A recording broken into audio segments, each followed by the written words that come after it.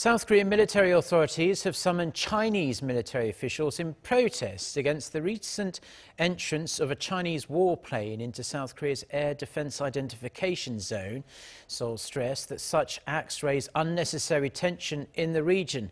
Jung-hee reports from Seoul's defense ministry.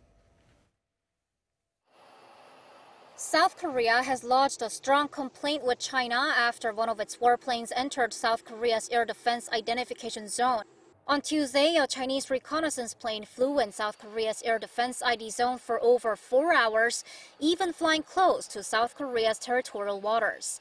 Later in the day, South Korea's defense ministry summoned 3 Chinese military officials in Seoul to protest the act and stressed that unannounced entrances can raise unnecessary tension in the region. The foreign ministry called in the Chinese ambassador to South Korea and expressed its regret. This marks the second time this year that a Chinese warplane has flown into South Korea's air defense zone, the first happening in late January.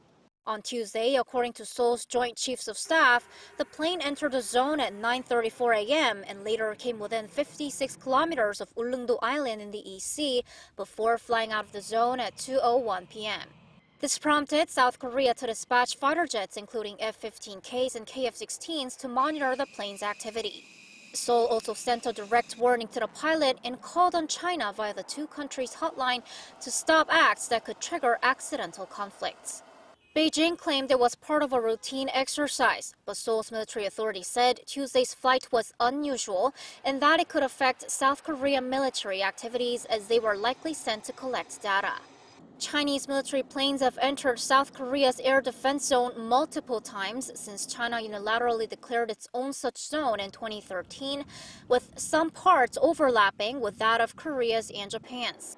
But their flights had remained south of the peninsula until now, which is why Seoul's military authorities saw Tuesday's flight as threatening. Jung-hee, Arirang News.